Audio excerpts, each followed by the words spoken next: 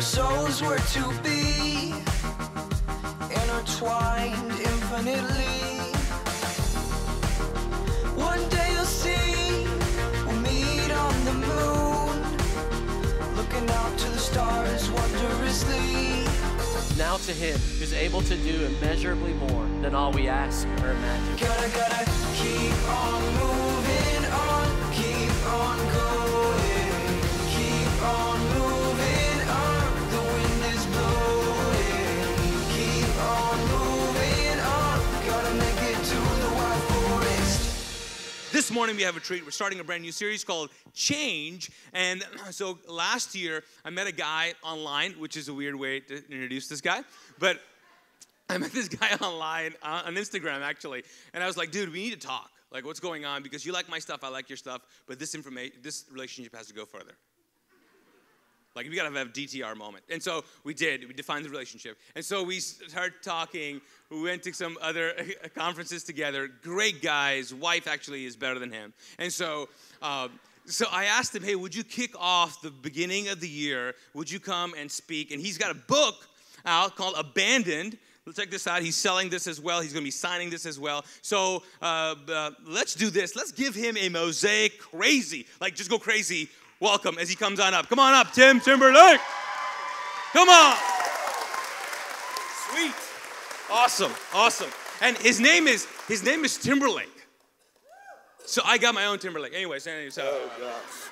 Oh, Lord. Can we do a couple of things? Can we put our hands together for you all's pastor, Pastor Naeem, his lovely wife? Come on, we can do better than that. That's it. Can we put our hands together for Jesus? Thank you all for having me. I don't know how I feel about that introduction. He was like, he liked my stuff, I like his stuff. I'm like, whoa, wait a minute, Naeem. But it's great to be with you guys today. It's great to be around family. I consider Naeem family, and he's just a great guy. And I'm grateful to watch what God is doing through him and through you guys for the community of Charlotte and beyond. Your impact reaches far beyond what you guys know, and I'm grateful to just consider myself a family member of what God is doing through you guys. So you guys are kicking off a series called Change here. How many of you like change? Raise your hand. Okay, only 10 of you. All right, good. So this series is going to go over well, Naeem. Now, how many of you know that you need change in your life? Okay, that's a better response. Thank God. God forbid if we don't change. Can you imagine your homes if they never changed? If your parents' house stayed the same, some of them have, and when you go back and you take your friends, you're like, I'm going to warn you, my mom still has plastic on her couch. So just be very mindful of that. Or the TV never changed. It's still an old TV in black and white, but, we got flat screens now. We got one on the stage here today. Isn't your church so tech savvy? I mean, today I'm going to go through notes on this thing today. So thank God for change. Thank God that he's changing us. Thank God that he's creating change around us. And so I'm excited about the change that God is birthing in you today. I'm going to speak to you for a moment from the subtopic of spoiler alert. So we're going to read a passage of scripture, we're going to pray, and then we're going to hop right into the talk for today. So the passage of scripture you can find in Philippians chapter 1, verse 18. If you don't have a Bible, we'll have it here on the screen. If you do have your Bible, but you don't know where it is, just act like you know where it is. Go to, a chapter, find it. Just look important, look like you're doing something very smart there, and we'll not know that you don't know where Philippians is. Philippians chapter 1, verse 18 says, "But what does it matter? The important thing is that in every way, whether from false motives or true, Christ is preached. And because of this, I rejoice, yes, and I will continue to rejoice." You can go ahead and lay your Bibles down, your tablet down. Grab the person's hand beside you. Hold it with expectation, but don't squeeze it. That's the worst thing to do. You kind of squeeze somebody's hand and they have a ring on, and they have to act like it doesn't hurt, but on the inside they're really in a lot of pain. So just spare them that awkward moment and just hold it nicely like a good person would. If you're beside somebody you don't like, just point at them. We're going to pray. Lord, we thank you for this day. We thank you, God, for this time that we get a chance to spend with you. Today, God, as we search through your word, allow us to become more like you. Allow our lives to be changed because of your word, God. And we thank you that you give the Panthers the victory today. In Jesus' name we pray. Amen. Scripture says, ask and you shall receive, right? Okay, just getting that out of the way.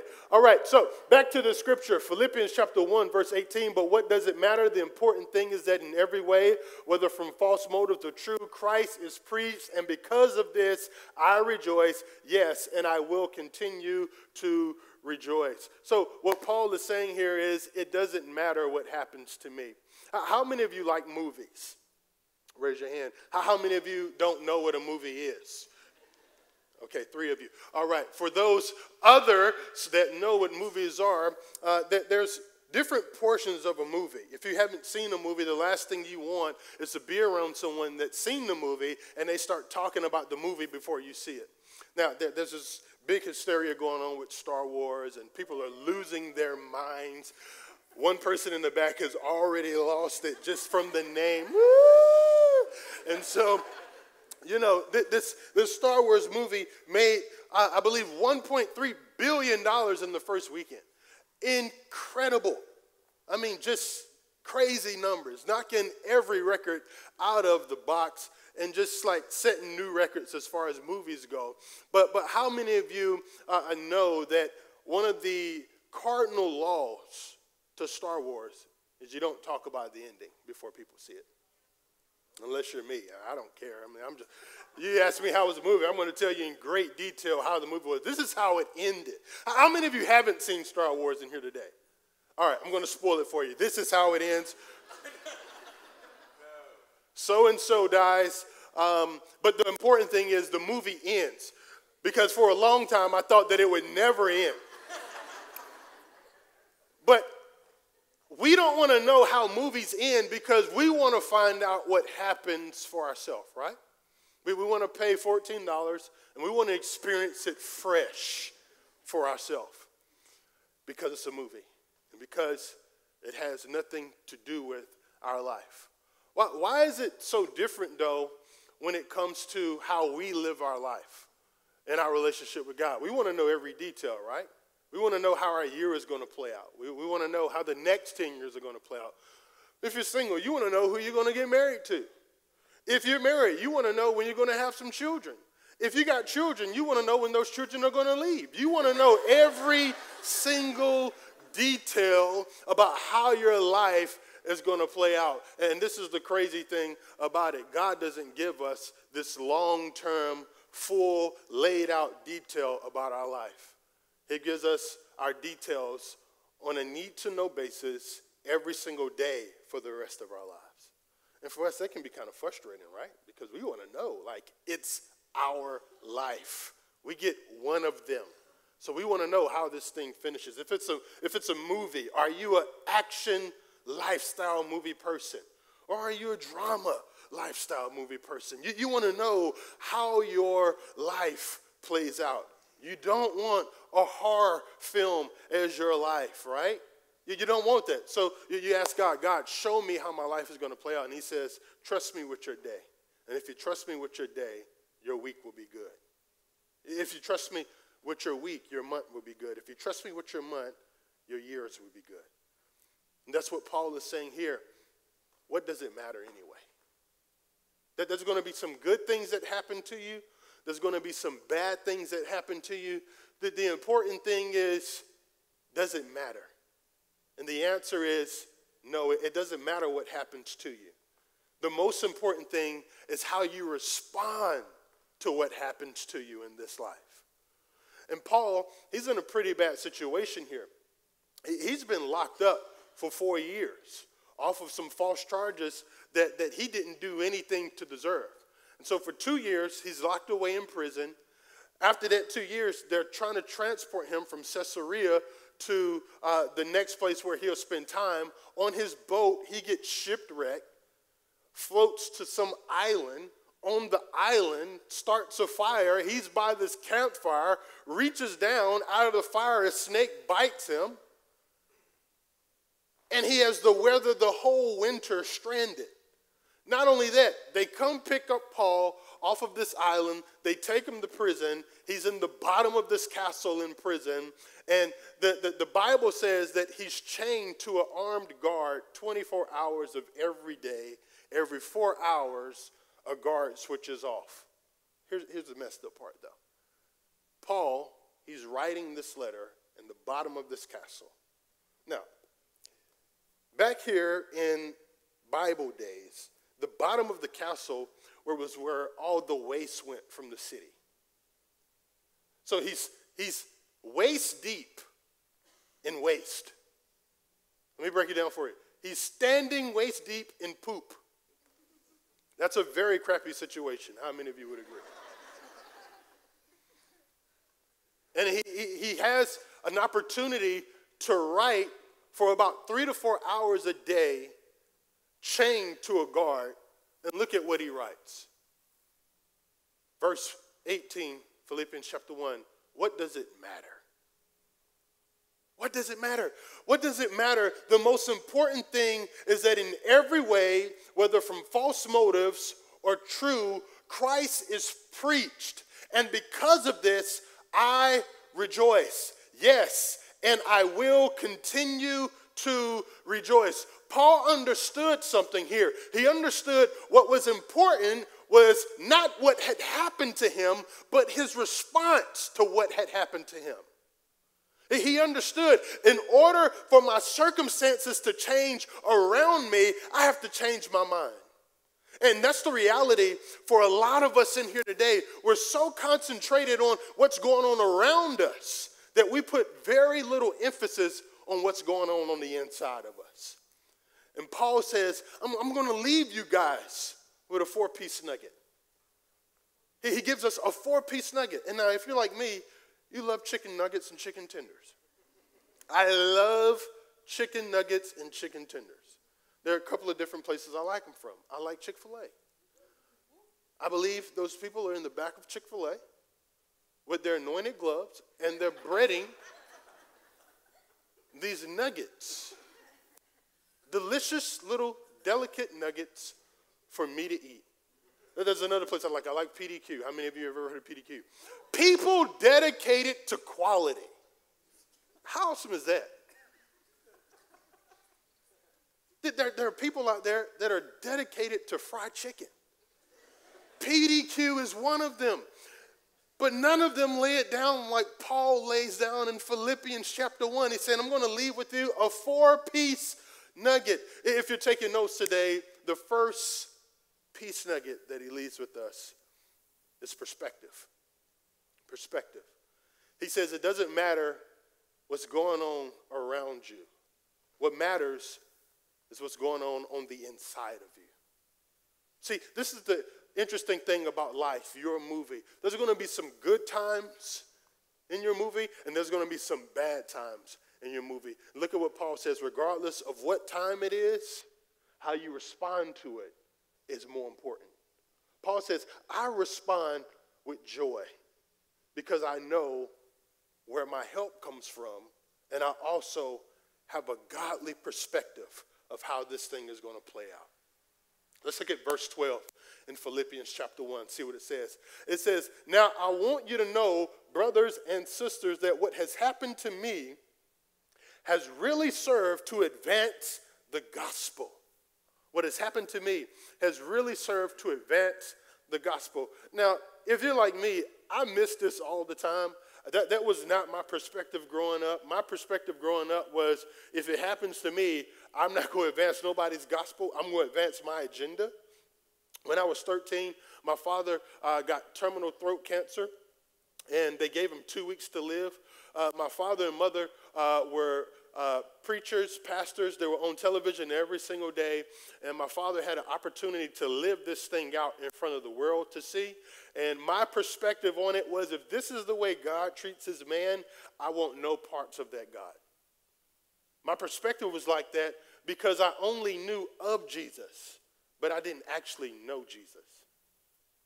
And so as time went along, I got very bitter, I got very frustrated, I got very upset with God because in my mind, I thought God allowed this to happen to my father. I thought God gave this sickness to my father, and my perspective was completely wrong because I was looking from the outside in instead of from the inside out. And something happened. My father ended up transitioning from this life to the next when I turned 18.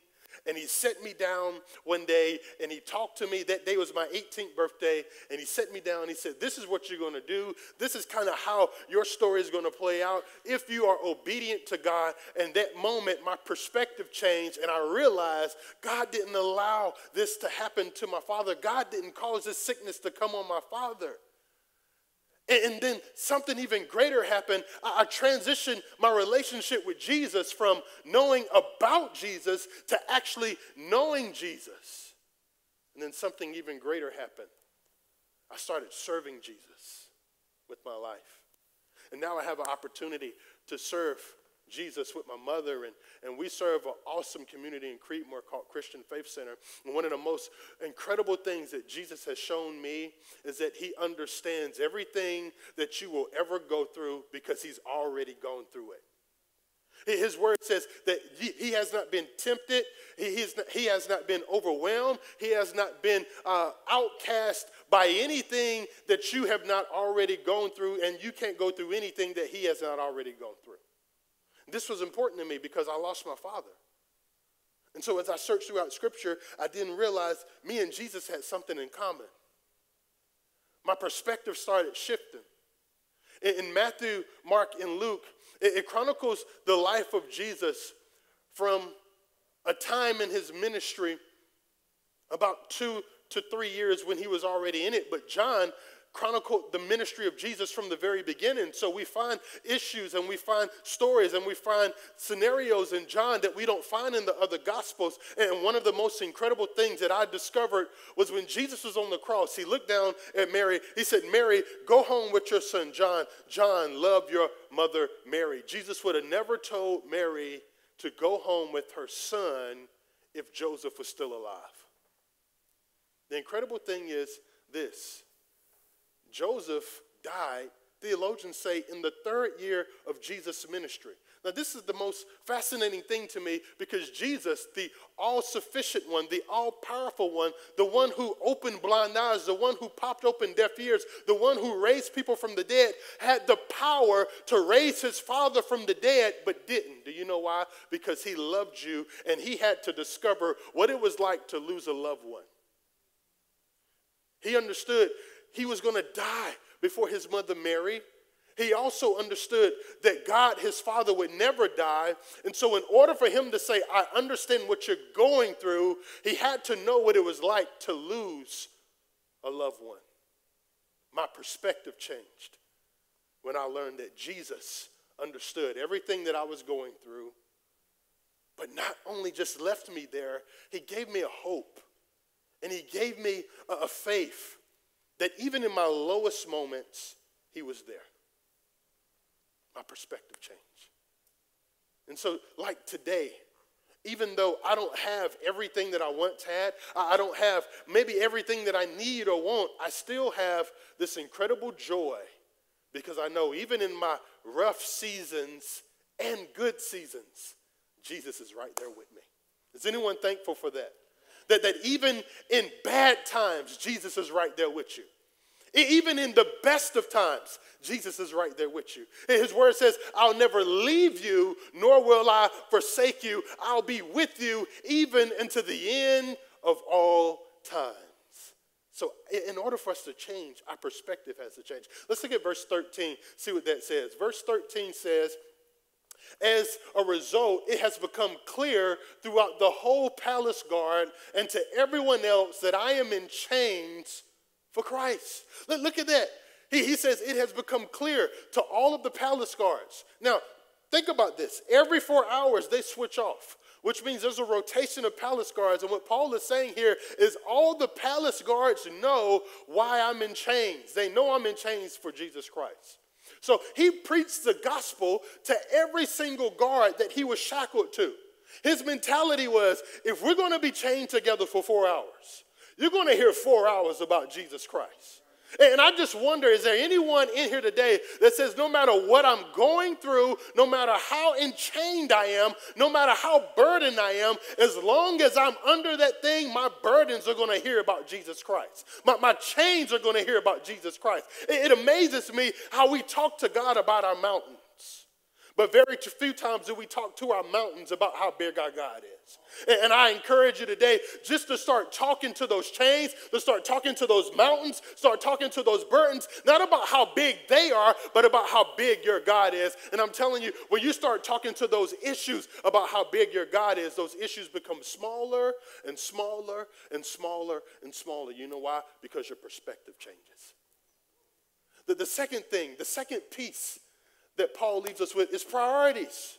How many of you would agree you got to do a better job with your priorities?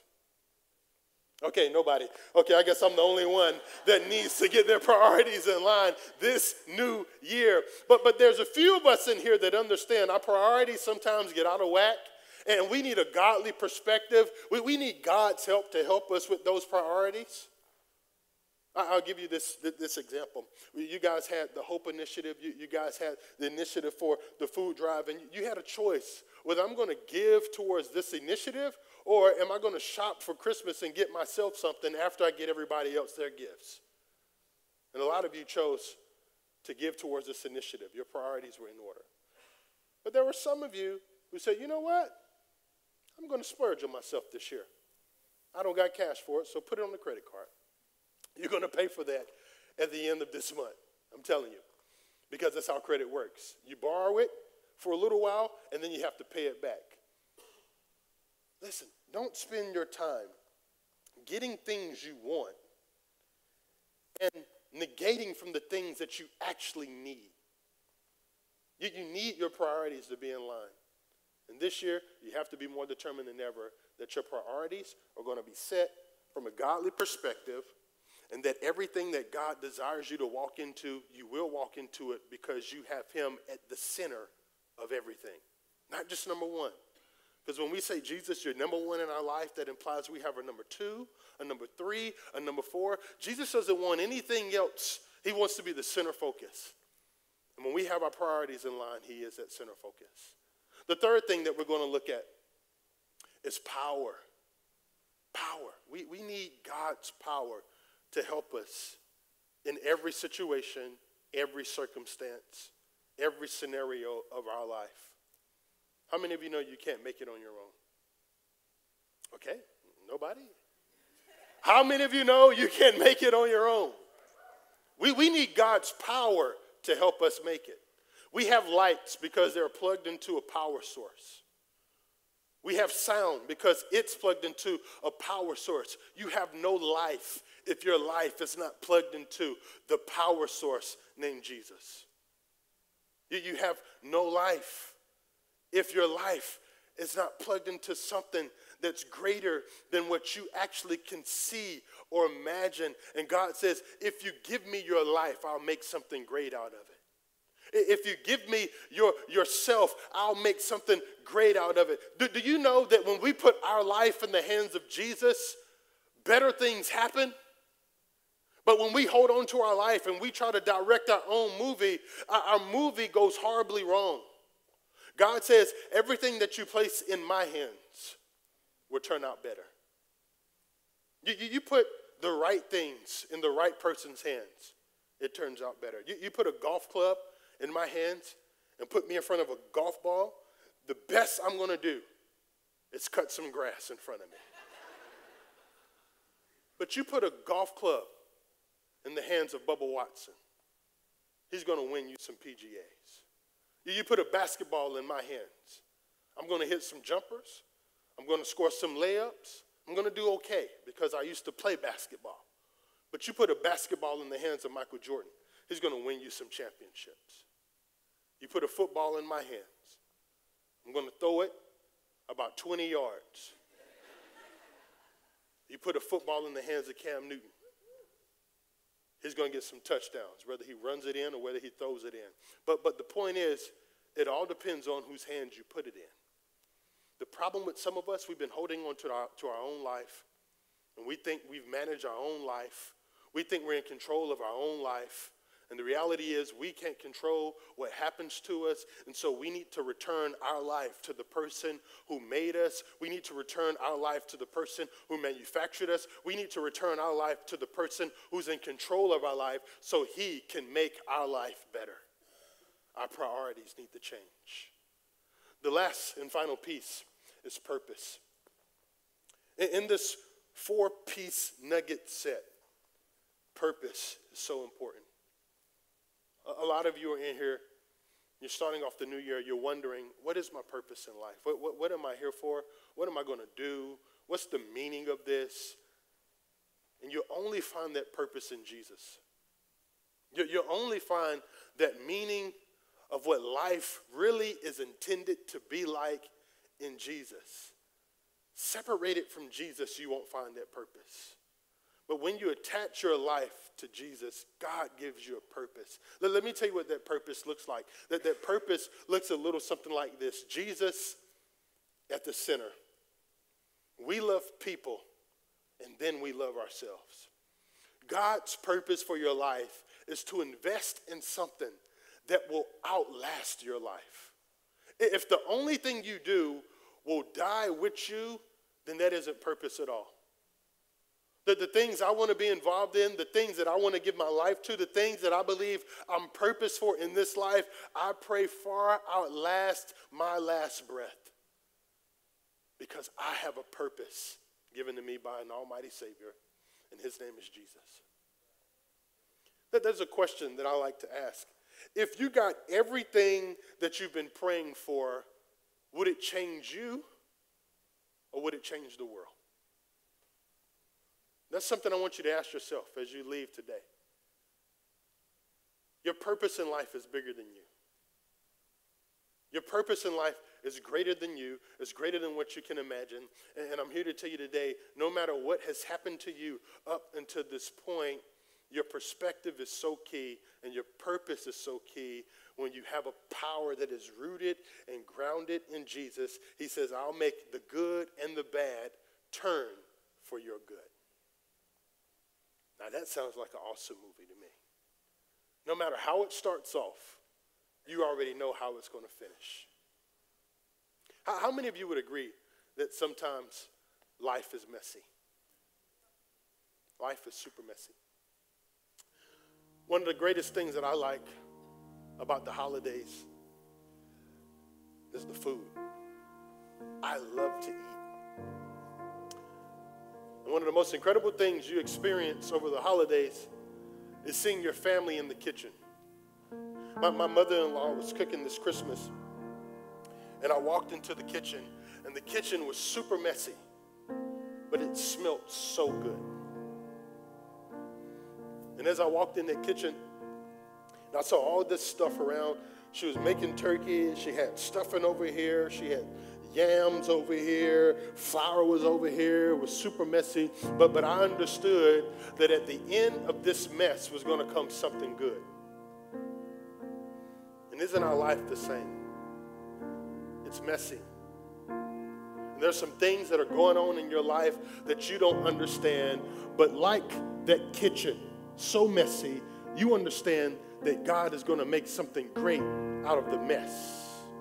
Because it's not what's around you that's important. It's what's in you that's important. I tell you, as I took the first bites of that meal, it didn't matter how that kitchen looked. All that mattered is what I was consuming, what was going on the inside of me, and I'm telling you, it was delicious. I want that to be our life story. It may be messy around me. It may be hectic around me. It may be chaos around me, but I believe that even in the chaos, even in the mess, God is making a masterpiece out of my life, and at the end of it, he gets the glory. That there's a great saying that says, in the end, it is well. And if all is not well, then it is not the end. There's some of you in here today, you're trying to figure out life. You're trying to figure out your circumstance. You're trying to figure out why you're going through the things that you're going through. And today, I encourage you to turn that life over to Jesus. And what Jesus is saying is it is will.